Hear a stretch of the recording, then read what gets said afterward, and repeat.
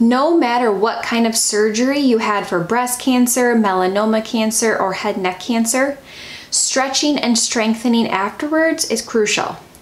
Shoulder pain and issues are very common, not only right away after surgery or treatment, but also many years later. A proper exercise program needs to consider other cancer-related risks or concerns, like the risk of lymphedema. But the right program can help decrease pain and improve shoulder motion quicker so that you can get back to doing your daily activities and hobbies. My name is Kelly. I am an oncology physical therapist and lymphedema therapist. And in this video, I'm going to share with you a few of my go-to shoulder exercises that will help get you back to doing what you love to do and feel your best. Before we begin, make sure that you subscribe down below for weekly new videos. You can also join us on Instagram for more related content on cancer recovery, and you can check out our website for other resources.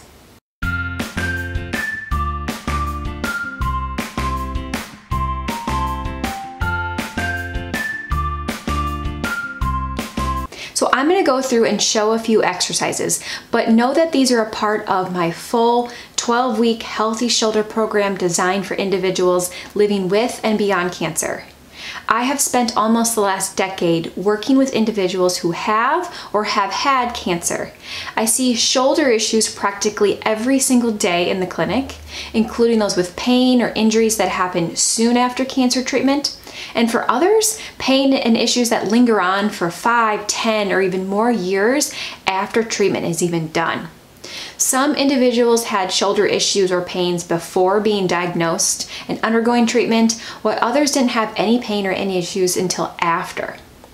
This program is designed to help build healthy and strong shoulders to help decrease any pain and also to minimize any shoulder issues long term.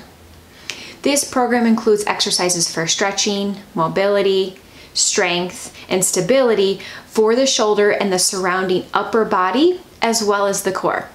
So I'll be sharing a couple of the exercises in this video, but if you'd like the full program, you can find more information on my website at www.𝗟𝗺𝗵𝗆𝗺.com, which I will link up above here in the description box down below.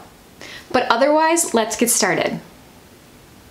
One area we want to focus on is stretches and mobility to improve the range of motion and improve the alignment of the shoulder joint. So one stretch I like to start with that focuses on the pec muscle, which is the large muscle across your chest, which usually gets irritated or inflamed or tight from surgery and radiation, or even just our natural poor posture. Stretches should be light and felt mildly, but not intense. So let's show the exercise. A gentle place to start is to do this by lying on your back. You will place your hands behind your head and have your elbows pointed up towards the ceiling. Now for some, this position might be too much, but your therapist can guide you for modifications as needed. From here, as able, we will gently allow our elbows to fall out to the sides only until we feel a mild stretch across the chest. Wherever that may be, pause and take a deep breath. Allow yourself to relax into the stretch as you let your breath go. Hold for about 5 more seconds. Then slowly return your elbows back to the ceiling. We'll repeat this again.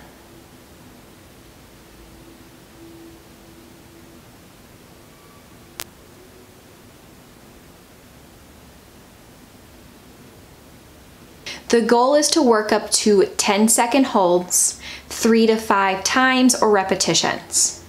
And this can be done 1 to 2 times a day. This stretch is a great place to start to ease into improving the motion of the pec muscle and the chest area, which will help bring the shoulders back into a better alignment so there's less pinching and less pain in the front or on the top. Now let's get into strengthening. Making sure to strengthen the muscles around your shoulder blade and your shoulder can help combat the shoulder tightness or the postural issues, because tightness in the chest after surgery and radiation can have the tendency to pull someone forward into a rounded position. And when that happens, the shoulder alignment may be off, and someone is more likely to have shoulder pain and long-term issues when they try to use their arm because of that misalignment and immobility with pinching issues. So these exercises are used to help with stability and stabilizing, as well as strengthening the shoulder blade or scapular region. So a favorite is a scapular wall slide. What you're gonna do is stand at a wall or a door. You wanna stand so your elbows and your forearms are touching the wall and parallel to each other. Back up until you feel your arms fully extended, but your elbows remain at the wall. You want to feel as though your elbows and your arms are punching away from your body. From here, you're going to raise your arms up the wall, trying to keep them as close to the wall as possible, but understanding that the elbows are going to come somewhat away from the wall. You're going to slide your arms back down the wall, and you're going to repeat this 10 to 15 times or repetitions, and you can do 2 to 3 sets, 1 to 2 times a day. The last exercise is focused on another area important to the shoulder health, and that's the rotator cuff muscles. These muscles help to align and stabilize the shoulder joint while allowing the joint to move effectively and in control. They wrap around your shoulder, and there are 4 of them in different directions. So we're gonna start by laying on our side with our elbow at our side. The elbow can be bent to 90 degrees, and we'll take a small rolled towel and tuck it between our elbow and our side, and so we keep our elbow nice and close. With the arm resting in front of you, you're going to start to slowly rotate the arm open until you get as high as you can without letting the body rotate back or the elbow coming away from the towel. We'll slowly let the arm come back down, and we'll repeat that 20 to 25 times, nice and slow and with control. Someone may feel fatigue in the back of the shoulder, but if you have any pain, you will want to either decrease your range of motion or stop the exercise completely. The exercise should be nice and gentle without any resistance to start.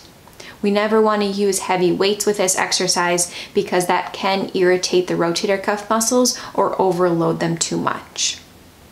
This exercise can be done in 10 to 15 repetitions as needed if the muscles get fatigued, and working your way up to 20 to 25 over time.